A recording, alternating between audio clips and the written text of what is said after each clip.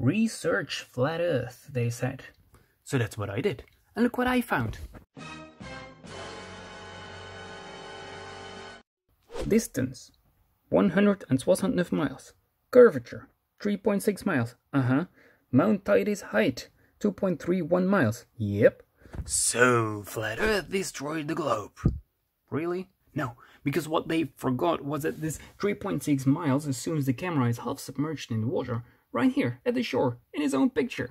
So we are going to do this the proper way. Scan Google Earth to identify this building. Turns out it is this abandoned Hotel Atlante del Sol. This wall here is right in between the peak and the camera, so we connect the peak with the wall and extrapolate. Thus we find this viewing point near Iglesia de San Marcial de Rubizon. Grab the coordinates, plug them in Peak Finder, and guess what? Globe confirmed. Now ask yourself this question. What exactly happened to the rest of the island?